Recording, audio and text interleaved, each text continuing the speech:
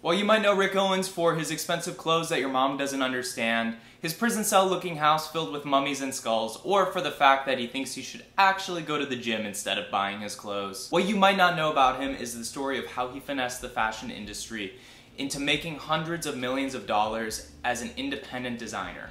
And that's what we're going to talk about today. But before we do that, a quick little note, my own autumn winter collection is out now. So if you want to support an independent designer and check out my clothes, go to carsoncraning.com, link in the bio.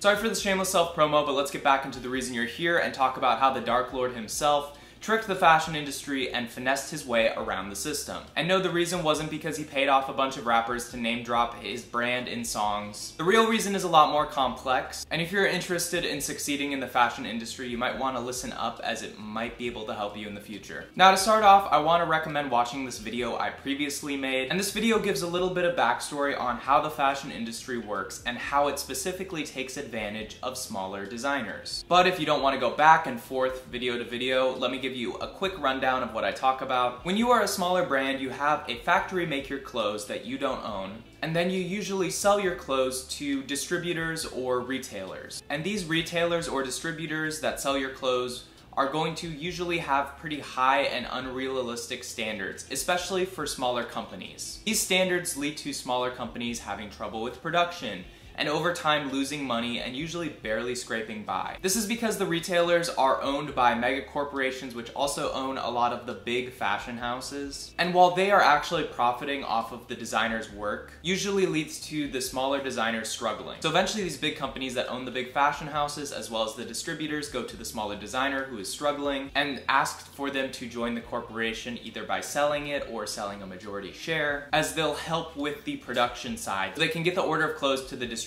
on time. Smaller designers usually give in and sell their company or a majority share of their company, and this leads to the actual designer not really making very much money on their own company and on their own work. And this has happened to a lot of designers. A few notable examples are Margiela, Helmut Lang, Jil Sander. The fashion system is built in a way to pressure smaller independent designers and to get them to eventually sell their company. Rick Owens, however, is one of the few designers to have ever finessed this system, and now he generates hundreds of millions of dollars a year, which is enough for him to buy a 2nd century Egyptian sarcophagus. It's the only flex I've seen that would make Indiana Jones say, "That belongs in a museum!" Now to understand how Rick was able to finesse this system, we have to know the background of who Rick Owens is. Rick got his start cutting patterns for Michelle Lamy in Los Angeles, and he was almost 40 or in his late 30s when he actually started his brand. He started off by only selling to one distributor, which was Maxfield in Los Angeles. Pretty much just showed up to Maxfield one day with duffel bags of his clothes and asked if he could sell them there. And the owner of Maxfield said yes. Maxfield is one of the distributors that was privately owned at the time. It wasn't part of a major corporation. And so they were very lenient with Rick and what he put in the store. And also the owner helped him reach out to a couple of other smaller independent boutiques. And so in a few boutiques across the United States, Rick Owens began selling his clothes. It was years before he ever had a fashion show or even wanted one.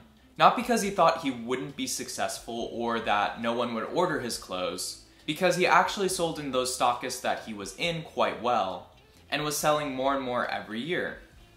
But because fashion shows are A, expensive, and Rick was pretty conservative when it came to spending money, and besides being expensive, fashion shows also open you up to getting a lot of orders, which is a good thing. However, Rick's production was all in LA from a very small team at the time. If he did have a show, the orders would be overwhelming, and he knew he would sort of fall into the system and get trapped. And instead, Rick grew very slowly and steadily over the years, with more people becoming interested in his brand over time. Leather jackets were his item that initially started getting a lot of traction. People loved his leather jackets, and eventually Kate Moss, who was an extremely famous model at the time, was photographed one of Rick's jackets, and that photograph made its way into Vogue. It was in the early 2000s when Vogue came to Rick Owens and said to him that they wanted to sponsor him so that he could have runway shows. And they would pay for the whole show, All Rick had to do was present his clothes. Rick was extremely hesitant at first, but eventually gave in because they would pay for it and help him get press and publicity. It's kind of a once-in-a-lifetime opportunity that would allow him to get on his feet with a lower chance of risk. However, he knew that his current production couldn't handle all the orders. And so what Rick Owens did is he went to search out to find a particular factory to work with so that he could handle global distribution.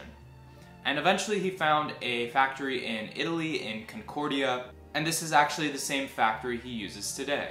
Now, Rick formed a long-term relationship with this factory, and most designers today use different factories for different reasons. Season by season, they may use 4 or 5 different factories, switching up the factories year by year. But Rick didn't do this. He only used one factory. And he actually ended up buying that factory in Concordia after some time. So Rick Owens did his first collection, and most of the items were produced in that one factory in Concordia, rather than in separate factories all across the world, which is what most designers do. It's super important that he bought this factory. This is how he started finessing the fashion system. The fashion system puts pressure on independent designers by making sure the designer does not control their means of production or their own means of distribution.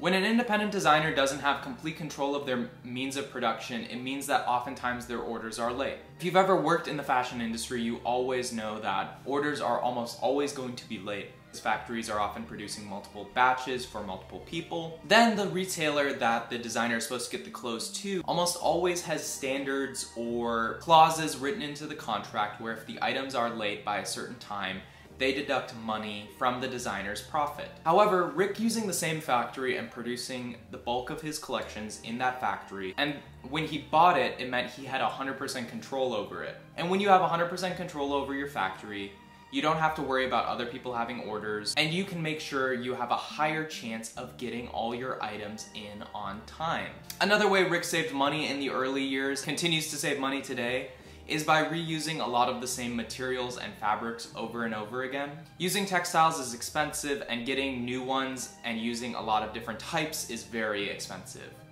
However, if you're using 10 different types of fabric a season instead of 100 for a season, and 7 of those fabrics are ones that you used last year, you're saving a huge amount of money.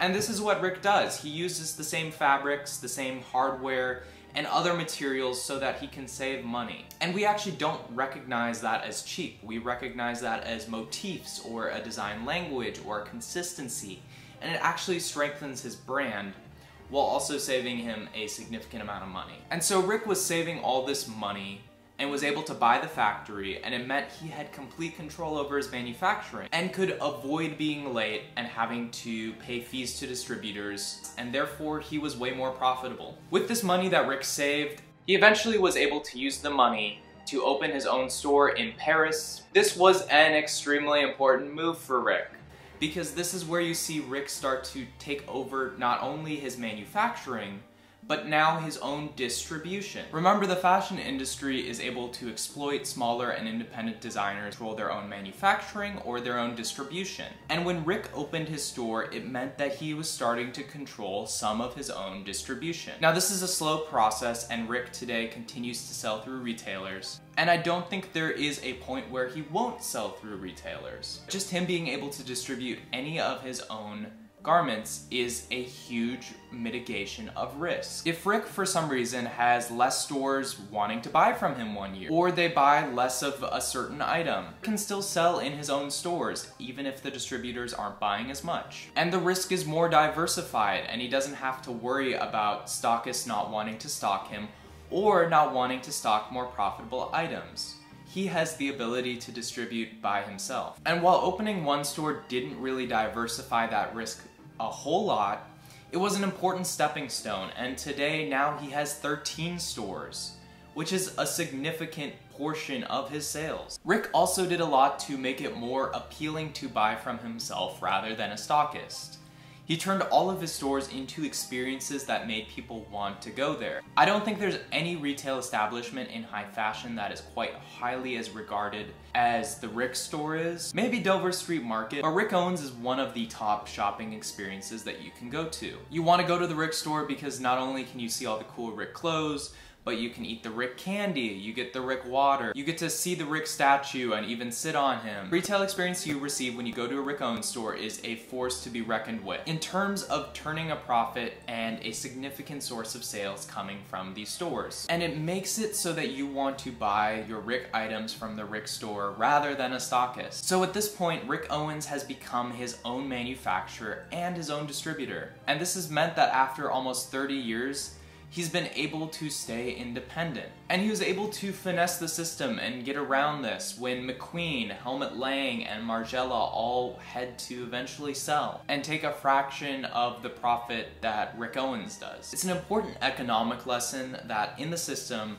being able to control as much of your own manufacturing as you can and as much of your own distribution that you can is really important to your own success. While you probably can't open your own retail store or buy your own factory at this point if you're watching this video, there's a lot of things you can be doing to strengthen your own output in both of those areas. When Rick started off his runway, no one expected him to have the same factory year after year. It eventually led to his own success unlike anything else. So if you want to learn a little bit more about Rick Owens, I have another video on this channel about his design, his sort of design language, and his inspiration. And again, if you want to check out my autumn-winter collection is out now. I have a few cool pieces. Again, my name is Carson Craning. Thank you so much for watching this video, and I am signing off.